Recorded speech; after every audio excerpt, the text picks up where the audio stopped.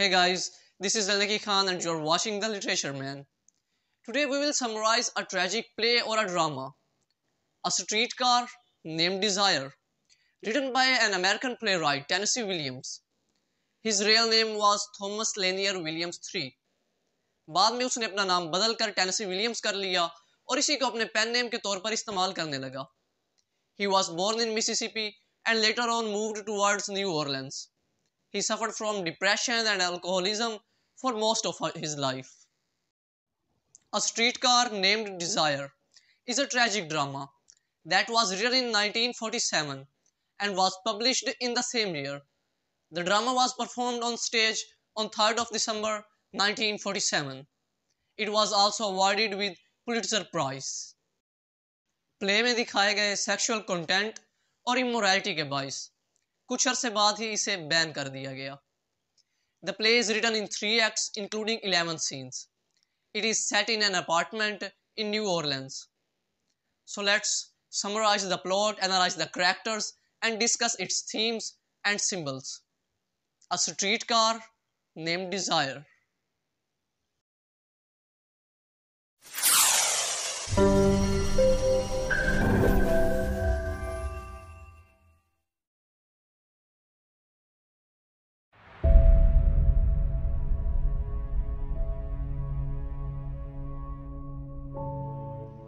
There are 4 major characters we see in the play.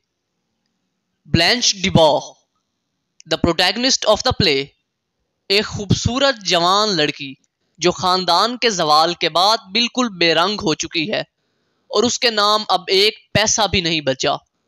उसने अपने खानदान के बुजुर्गों को बेलरीव में अपना मकाम, अपना सोशल स्टेटस खोते देखा और अपने जवान होमोसेक्सुअल यानी हमजिन्स परस्त शोहर को सुसाइड करते देखा.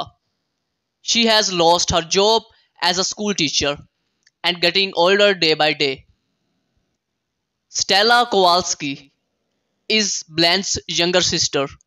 She is about 25 years old and pregnant with her first child. वो न्यू ऑरलेंस में अपने शोहर के साथ एक नई जिंदगी का आगाज कर चुकी है. She loves her husband madly.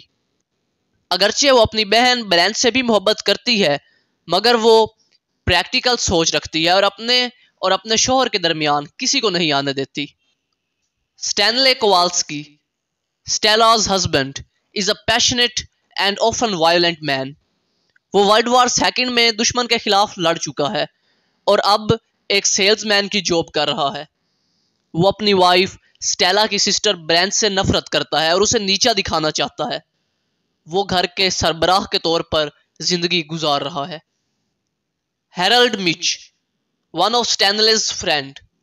He is a tough man like his friend Stanley, but he is also a sensitive and compassionate man. वो एक मुहज़्ज़ब आदमी है जो लाइफ में सेटल डाउन होना चाहता है. वो अपनी बीमार माँ के साथ रहता है. He is attracted to Blanche from the start of the play.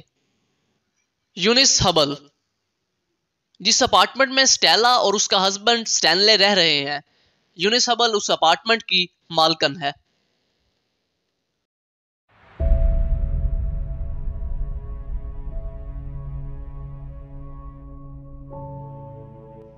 The play opens in New Orleans, Louisiana. World war second के बाद का टाइम पीरियड चल रहा है. एक 25 साला लड़की स्टेला अपने शोहर स्टैनले कोवाल्स्की के साथ एक अपार्टमेंट किराए पर लेकर रह रही है. It is summer time. Stella की बड़ी बहन ब्लैंच अपना सारा साजो सामान लेकर अपनी बहन स्टेला के घर आ जाती है. स्टेला और उसके हस्बैंड के लिए ये एक अनएक्सपेक्टेड बात है. दोनों बहनें गर्मजोशी से एक दूसरे से मिलती हैं और फिर ब्लैंच स्टेला को बताती है कि तुम्हारे बाद हमारा खानदान जवाल का शिकार हो गया. हमने अपनी खानदानी हवेली बेलरीव भी खो दी. मेरे हस्बैंड ने सुसाइड कर ली और हम कंगाल हो गए.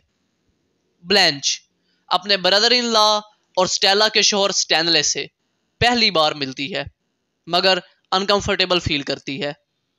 Stanley doesn't like Blanche because वो समझता है कि ब्लैंच ने अपनी बहन स्टेला को धोखा दिया है और बेलरीव जो उनकी खानदानी हवेली थी उसे बेचकर अपनी बहन का हिस्सा उसको नहीं दिया. ब्लैंच اکثر و بیشتر اپارٹمنٹ کی صفائی کو لے کر کریٹیسائز کرتی رہتی ہے، اور اس سب سے سٹینلے تنگ ہوتا ہے۔ سٹینلے کا رویہ بھی بلینچ کے ساتھ خاصا اچھا نہیں ہے۔ ون نائٹ، سٹینلے دوستوں کے ساتھ پوکر گیم کھیلتے کھیلتے بہت زیادہ شراب پی لیتا ہے اور اپنی بیوی سٹیلا کو ڈانٹنے اور مارنے لگتا ہے۔ بلینچ کو یہ سب بالکل اچھا نہیں لگتا اور وہ سٹیلا کو لے کر مکان مالکن یونس ہبل کے اپارٹمنٹ میں چلی جاتی ہے۔ دوسری طرف سٹینلے کے دوست اسے سمجھاتے ہیں اور وہ یونس کے اپارٹمنٹ کے باہر آ کر آوازیں لگانے لگتا ہے، سٹیلا سٹیلا۔ سٹیلا نیچے آتی ہے اور سٹینلے اسے لے کر بیڈ روم میں چلا جاتا ہے۔ آن نیکسٹ ڈے، بلینچ سٹیلا کو سمجھاتی ہے کہ اسے اپنے ہسبینڈ کو چھوڑ دینا چاہیے کیونکہ اس کا رویہ اس کے ساتھ اچھا نہیں ہے۔ سٹیلا کہتی ہے نہیں، وہ ایسا نہیں ہے، یہ بس ایک مس انڈرسٹینڈنگ تھی۔ سٹینلے چھپ کر کھڑا یہ ساری باتیں سن رہا ہوتا ہے اور یوں بلینچ سے اس کی نفرت کی شدت اور بھی بڑھ جاتی ہے۔ سٹیلا اور سٹینلے کے جھگڑے کی رات، بلینچ کی ملاقات میچ سے ہوتی ہے اور دونوں ایک دوسرے کے لیے اٹریکشن فیل کرتے ہیں۔ یہاں بلینچ میچ کو بتاتی ہے کہ بہت سال پہلے اس کی ایک شخص سے شادی ہوئی تھی، مگر وہ شخص ایک دوسرے مرد کے ساتھ سیکشول ریلیشنز میں پایا گیا اور بعد میں اس نے خودکشی کر لی۔ Here it is mentioned that بیلریو کے کھو جانے اور ہسبینڈ کی سوسائڈ کے بعد بلینچ بالکل اکیلی ہو گئی تھی۔ سکون اور ذہنی آرام کی تلاش میں اس نے بہت سے اجنبی مردوں کے ساتھ سیکشول ریلیشنز قائم کر لیے۔ اس چیز نے بلینچ کی ریپوٹیشن کو خراب کر دیا اور اسے اپنی ہائی اسکول انگلش ٹیچر کی جاب سے ہاتھ دھونا پڑا۔ ناؤ بلینچ اور سٹینلے ایک دوسرے کو دشمن کے طور پر دیکھتے ہیں۔ بلینچ کی شراب نوشی کی عادت بڑھتی جا رہی ہے۔ دوسری طرف سٹینلے بلینچ کے ماضی سے متعلق تمام انفارمیشن اپنے دوست میچ کو بتا دیتا ہے۔ اگرچہ میچ بلینچ سے شادی کرنا چاہتا ہے مگر اب وہ اس سے دور ہونے لگتا ہے۔ آن بلینچ برتھ ڈے، سٹینلے بلینچ کو لورل واپسی کے ٹکٹس گفٹ کے طور پر دیتا ہے۔ لورل جہاں سے بلینچ آئی تھی۔ بلینچ بیمار ہے اور وہ واپس نہیں جا سکتی، یہ بات سٹینلے بھی جانتا ہے۔ اس بات کو لے کر سٹیلا اپنے ہسبینڈ سٹینلی سے جھگڑا کرنے لگتی ہے، مگر اچانک سے سٹیلا کو تکلیف ہوتی ہے اور وہ سٹینلی سے کہتی ہے کہ مجھے ہاسپٹل لے جاؤ۔ اس رات بلینچ بہت زیادہ شراب پی چکی ہے۔ میچ اپارٹمنٹ میں آتا ہے اور بلینچ سے ملتا ہے۔ وہ بلینچ سے اس کے ماضی کے متعلق پوچھتا ہے کہ کیا سٹینلے جو کہہ رہا تھا وہ سب سچ ہے، اور بلینچ سب سچ بتا دیتی ہے۔ اب میچ بلینچ کی طرف بڑھتا ہے اور اس کے ساتھ سیکشول ریلیشن قائم کرنا چاہتا ہے، مگر بلینچ اسے شادی کرنے کو کہتی ہے۔ جب میچ شادی سے انکار کرتا ہے تو بلینچ اسے اپارٹمنٹ سے باہر نکال دیتی ہے۔ ان دا climax of the play, Stanley آرام کرنے گھر آتا ہے جبکہ سٹیلا ہاسپٹل میں ہے۔ بلینچ کو سامنے دیکھتے ہی وہ اس سے جھگڑا کرتا ہے، اسے لائر یعنی جھوٹا بولتا ہے۔ Then he forces her onto the bed and rapes her. A few weeks later, Stella کا بچہ ہو چکا ہے۔ بلینچ مینٹل بریک ڈاؤن کا شکار ہے۔ اس نے سٹیلا کو سٹینلے کے ظلم اور زیادتی کے متعلق بتایا مگر سٹیلا نے ماننے سے انکار کر دیا۔ شاید سٹیلا سچ جانتی ہے مگر اپنا گھر بچانے کے لیے انجان بن جاتی ہے۔ ایک ڈاکٹر اور نرس گھر آتے ہیں اور بلینچ کو مینٹل ہاسپٹل لے جاتے ہیں۔ سٹینلے اور اس کے دوست پوکر کھیل رہے ہیں جیسے گھر میں کچھ ہوا ہی نہیں۔ بلینچ کے آخری الفاظ میں انگلش میں کوٹ کرنا چاہوں گا۔ She says, I have always depended on the kindness of strangers. میں نے ہمیشہ سٹرینجرز کی رحم دلی پر ہی انحصار کیا ہے۔ مطلب میرے اپنے ہمیشہ سے مجھے دکھ، درد اور تکالیف دیتے آئے ہیں۔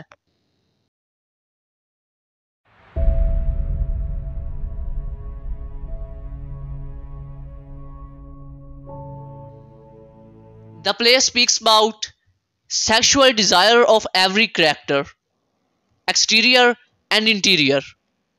انٹیریئر سے مراد اپارٹمنٹ جبکہ ایکسٹیریئر سے مراد اسٹریٹ ہے۔ Through out the play characters apartment میں ان اینڈ آؤٹ ہوتے رہتے ہیں۔ باہر سے آنے والا ہر کریکٹر اپنے ساتھ نئی پرابلمز لے کر اندر انٹر ہوتا ہے۔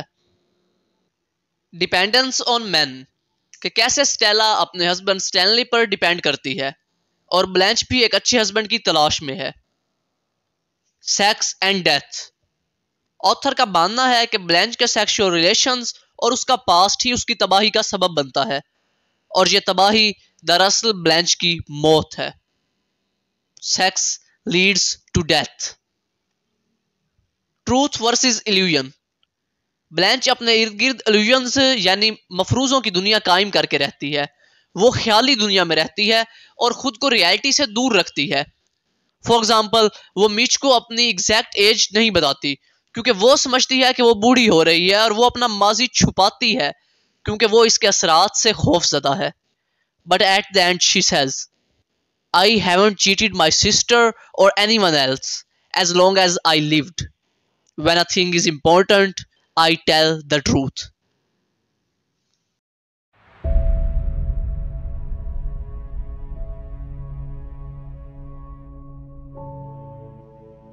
The title of the play, A Streetcar Named Desire, is used symbolically. It is used as the metaphor for human desires. Blanche, play के start में खुद कहती है कि I rode a streetcar named Desire. Play में बजाए जाने वाले डिफरेंट सॉन्ग्स द वर्सोवियाना पोका and it's only a paper moon और लाइट लैम्प भी प्ले में सिंबॉलिकली यूज किया गया है। A very important moral lesson that I gained from a street car name desire is to always tell the truth.